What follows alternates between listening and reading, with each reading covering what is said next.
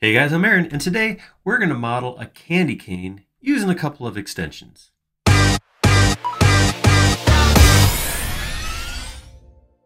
I know we do a lot of modeling with just standard native tools, but every once in a while I like to get into a shape that shows off a couple of extensions.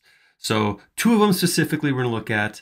One is Fredo scale, and Fredo scale is actually a set of tools, but we're going to look at a radial bending piece for that.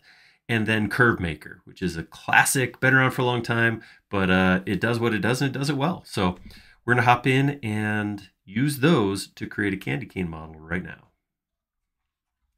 All right, so I have the toolbars for both these. Both of these extensions are linked in the description. So you don't have to go into the comments and say, where can I get those? Can I have a link, please? What extensions are these? Both of them will be down in the description. I'm going to say that one more time. They're in the description. It's in the description. If you're looking for these extensions, check the description. Okay, so these are the two toolbars. We're going to start with Curve Maker. Now, Curve Maker does have shortcuts to different curve types. I can't tell you exactly what all these are. I know the one I want to do is this. This is a helix. So if I click on any of these buttons and I come in here and I click a point star, I'm going to start at the origin and pull this out. This is what I get. I can't set properties, anything like that. So yeah, this can be okay if you're repeating drawing the same curve multiple times. In my case, I want to draw something. I want to put the values in from scratch. So I'm going to go to extensions, go to Curve Maker here, and hit draw a curve. All right, so now I'm going to tell it I want to put a helix in, and click OK. Then it's going to ask me what I want to do. So I'm going to start at 0 turns, and I want to go around several times. Let's say like 6 times. I want quite a few. 6-inch radius, that's fine. We're going to draw our candy cane big and then shrink it down to the proper side. Number of sides per turn, I'm going to hit 24. This is incredibly important. So this is going to be one of the things that we hit on in this particular video is number of sides, because we're going to talk about aligning the number of sides for my helix to the number of sides for my circle. So I want to make sure they're the same. I'm going with the default, which is 24. And like I said, we're making this big. It's going to be 6 inches, 6-inch radius, so it's a foot across. So as what we're creating first is the candy cane stripes, basically. So as those go up, they're going to swing around and around what will be the candy cane. So if it's a foot across, right now it's saying as it goes around one time, it'll be a foot higher. So that's not very good. I'm going to need like 5 times that. So we'll go with like 5 foot. All right, and we'll click OK. And we'll get a spiral. Yes, that is a good looking spiral. I thought maybe I'd have to scale it, but I actually like that. That looks pretty good. All right, so when I create a spiral or a curve using Curve Maker, it shows up in its own group. So if I come in here and I pick on this, there you go. See, it's in its group. I'm going to come down to the bottom here. I'm going to create a circle. My circle is going to go from the origin point, and I'm going to pull it out along the red axis till it hits, boom, the end of that helix. This is super, super important. Right, so the end of this helix should hit on a point of the circle. You see, we did this circle is, we pick on it and go to entity info, 24 sides, which is the default, and this spiral is also 24 sides. That means if I go to any of these edges and go up, I should, while staying on the blue axis, hit another point on that spiral. So any spot. So I'm gonna pick this one right here. We go straight up. There it is. So that's important. If I had 36 sides on the circle or on the spiral, which is the default, then that wouldn't line up unless I changed my circle to 36 sides also. All right, now what we're gonna do is I'm gonna double click to go into the helix, and I'm gonna pick this. When I pick it, it's gonna pick the whole thing, and I am going to use rotate. So I'm gonna go to the middle. This is already highlighted. I'm gonna pick where it starts. I'm gonna hit my modifier key to make a copy, and I'm gonna take this 1, 2, 3 points out. Again, making sure that this snaps to a point. So see how it turns into a green circle? I'm snapping on a point. That's perfect. All right, so that's going to intersect with our candy cane and give us a nice big stripe that's going to swirl all the way down. I want to make a big stripe on one side and a small on the other side. So I'm going to do another copy. I'm going to bring this one around to the opposite side. So again, on a point. Boom, right there. And this is going to be a thinner curve. So it's going to go like that, again, to the next endpoint, green circle. So we have a thick ribbon on one side, a small ribbon on the other. That's perfect. Yep, looking good. All right, I'm going to click outside to leave that group. You see my circle here is separate. I'm going to push-pull that all the way up to the top. I'm going to just inference the top of that point there. And there we go. So something very important is happening. If I go up to View and I show Hidden Geometry, you'll see those edges that come through.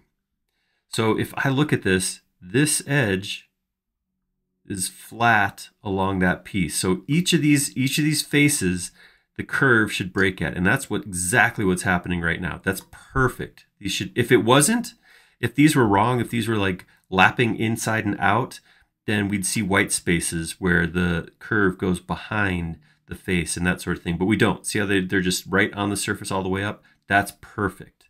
So I'm going to go to View, turn Hidden Geometry off, and the next step we're going to do will really show if that's right or not. So I'm going to grab that group by picking anywhere on it. I'm going to right click and I'm going to explode.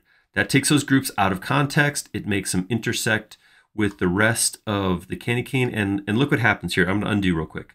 See how they're thick edges right now? They're profiles. So that means they're separate geometry. They're not connecting any faces together.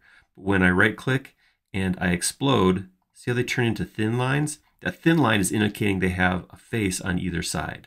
That's awesome. That means everything turned out perfect. If you're playing with this and you're finding out you do this and then you got these janky lines that don't attach, I'm guessing 9 out of 10 times it's because your circle's one number of sides and your helix is a different one. If they're the same and they're off of the same center point, then they should break like this. That's awesome. Let's go ahead. Let's put some colors on here. So I'm going to bring up my colors. I'm going to grab the reddest red I got. I'm going to come in here, click right here. Yep, it went all the way up. It didn't color the white at all. We'll do the same with this one. Yes, beautiful. I can even modify this a little bit if I want to. So I'm going to swing around back here.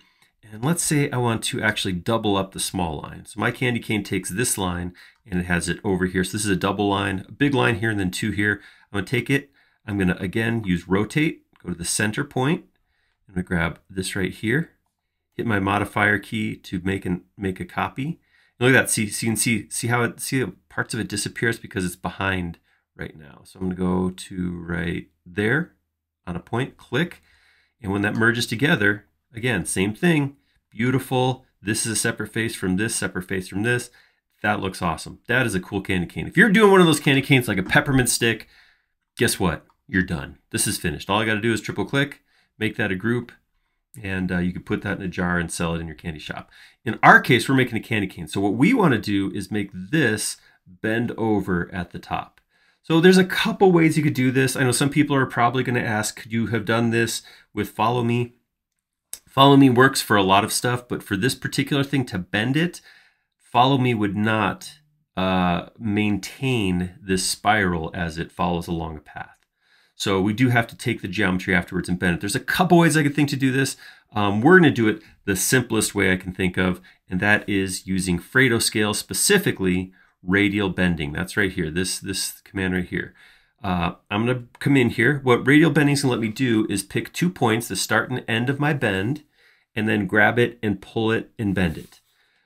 It will pull it on an axis, so I want to make sure that I stay vertical like this. So I'm going to tap the left arrow key. That's going to assure that I stay on the green axis.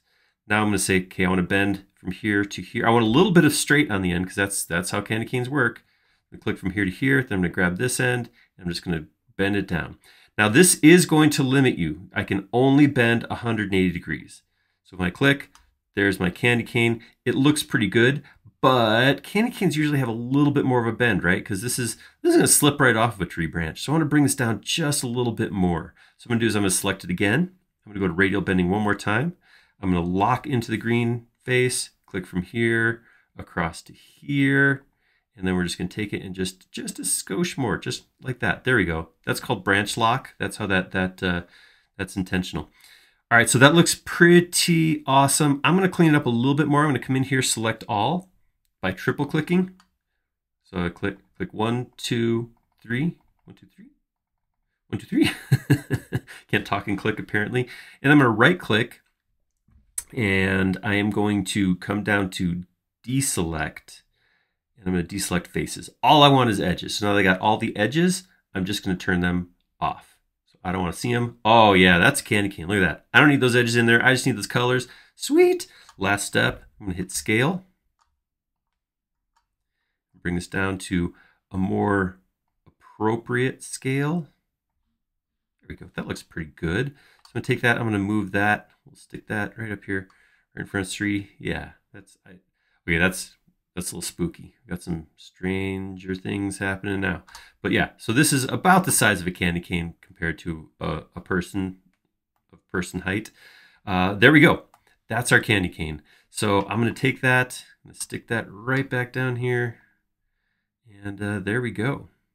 One quick and easy extension candy cane for you all to enjoy this holiday season.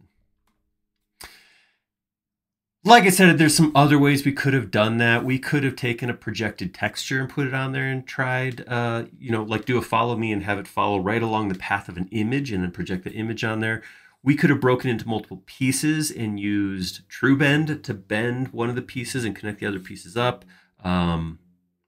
I'm sure there's some others. You guys let me know. If you had to make this, how would you have gone about it? And again, the important part is, of course, the stripes, right? It's not a candy cane. Just making a cane is not the same as a candy cane, right? Spirals going up. How would you do that? Let us know down in the comments. If you like that video, click like down below. And if you haven't already, please do subscribe. We create several videos each and every week, and you'll be notified of all of them if you subscribe. Most importantly, though, leave us a comment down below. I love making these videos. We make them for you, but I want to make sure they're showing something you want to see. So if you have a different way to do this, tell me about it. And if it's a cool way to do it and it's a good way to do it, maybe we'll spotlight it on another video coming up. Or if you have an idea of something you want to see modeled, don't know how to do something or something like that, tell us about that in the comments too. We like making these videos a lot. We like them even more. We'll show you something you want to see. Thank you.